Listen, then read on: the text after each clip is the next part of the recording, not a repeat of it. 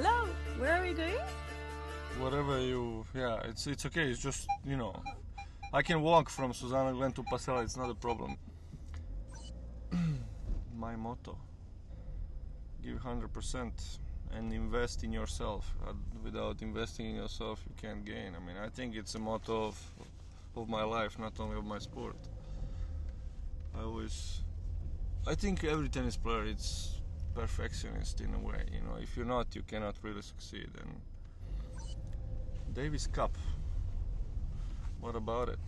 I retired a year and a half ago after winning in 2005. It was a fantastic experience to become the world champion, and to win it with such a small country, was really something special. We are really proud of what we did in 2005, because not many countries can say that they won a Davis Cup. It's the oldest team competition in sports in general, so to be only one of the 13 nations who won it, it's something special. And that 2005 we had a fantastic run, and to start with the first round against USA in the USA, it was great to beat Roddick, Agassi and Brown brothers, and everything started there, and we managed to use that victory and to go all the way and win in the final. And also I think it's special also because out of 4 matches, 2 we played home, 2 we played away, which is not easy to win away from home. Habits before a game depends of the match, depends of the tournament. Sometimes you're very nervous, sometimes you are not nervous at all.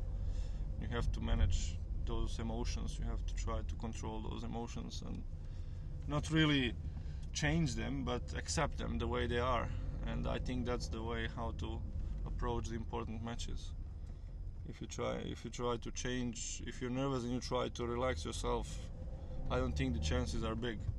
It's better to accept your tension and play with it. Go out in Paris during the tournament. Well, yes, I mean, Paris is one of the cities where we like to stay even after the tournament. So if there is something really special that requires a long time and a lot of energy, like climbing to Eiffel Tower or going to the Louvre, we do it after the tournament instead of during the tournament. And during the tournament we go for great restaurants and maybe walks on Champs-Élysées and the parks around Paris. What do you do if you win Roland-Garros? Oh, what would I do? I don't know. I don't think that you need to think about it. You just need to follow your emotions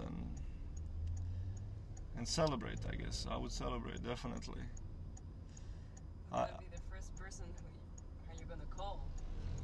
Yeah, who's the first person I would call? Well, I would think that, if I play the final, all the closest people that I have next, they would be next to me, so I don't think there would be a need to call anybody. I was just, jump in a box and celebrate. And honestly, I wouldn't think that I would be able to go to play the next week, which I see Rafa doing. But he's used to it, it's different. Thanks for everything. Have a very good day. Thank you. I hope to see you next time. See you next time. Yes. Bye. Thank you very much. Thank you.